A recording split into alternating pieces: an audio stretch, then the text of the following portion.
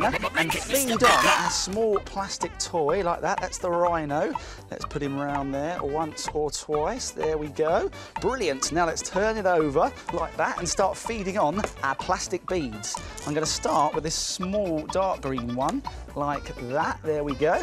And then put on one of these slightly larger light green ones. There we go. You can use whatever colour beads you like and whatever shape and size. Halfway there. Oh, no, they're going everywhere.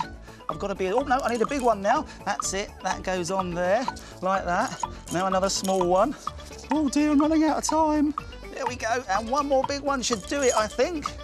All right. Oh, no, I'm running out of time. Right, now I need the key ring loop like that. And then I just need to loop it round and round and round and round like that. There we go. A fantastic key ring charm.